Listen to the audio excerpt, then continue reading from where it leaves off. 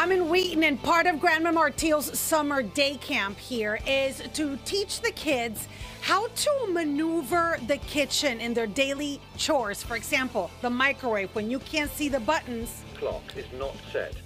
Set volume. Cook meat 1. This one speaks for you. But they also meet with Katrina, who is an occupational therapist with a concentration, a focus on low vision. What will you be teaching the kids this week? So we primarily talk about safety and contrast. So in the kitchen, of course, there's heat and sharpness, Right. knives. And so, I love to suggest using something like a cut-resistant glove, Right, 'cause these little little- fibers of steel running Gotcha. through. Or even an oven glove instead of an oven mitt or a pot holder. Too easy to have your pinky out if you are, taking something out of the oven. Right.